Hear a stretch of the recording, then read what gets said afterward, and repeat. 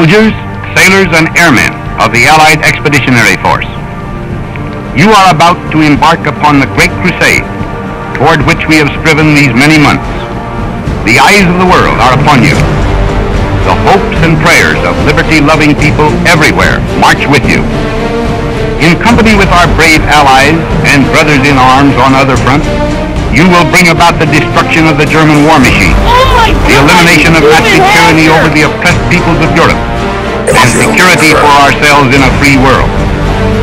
Your task will not be an easy one. Your enemy is well-trained, well-equipped, and battle-hardened. He will fight savages. But this is the year 1944. Much has happened since the Nazi triumph of 1940-41. The United Nations have inflicted upon the Germans great defeat in open battle, man to man. Our air offensive has seriously reduced their strength in the air and their capacity to wage war on the ground.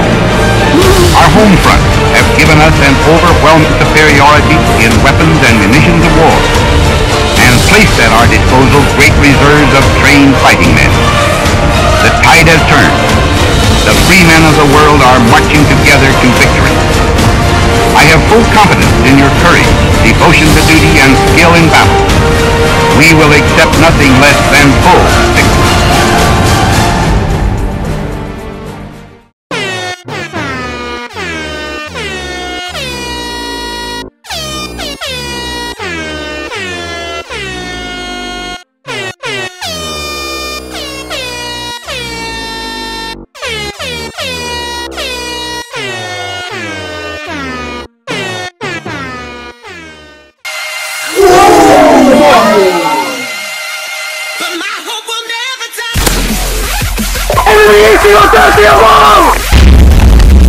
Fucking right in the pussy!